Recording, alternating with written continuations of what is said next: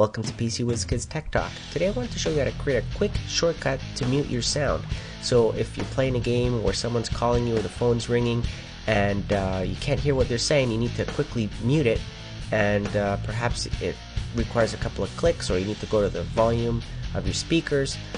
It takes a little bit long to do that, right? So why not just create a quick shortcut that can do that for you? Quickly mute everything all at once with just double clicking on a shortcut here. So in order to create that, we need to open up Notepad or a text editor and create a script that can do that for us. Okay, so open up Notepad and then type in this text exactly like I have it here.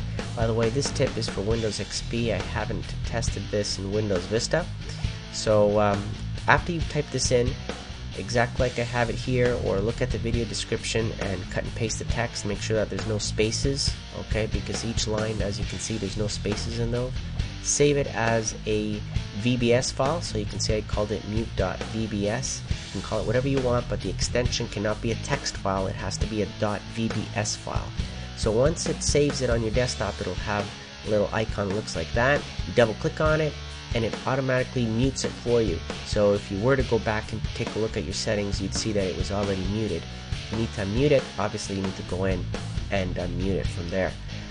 So this is a quick little shortcut to muting your sound. Hope you enjoyed it, and thank you for watching.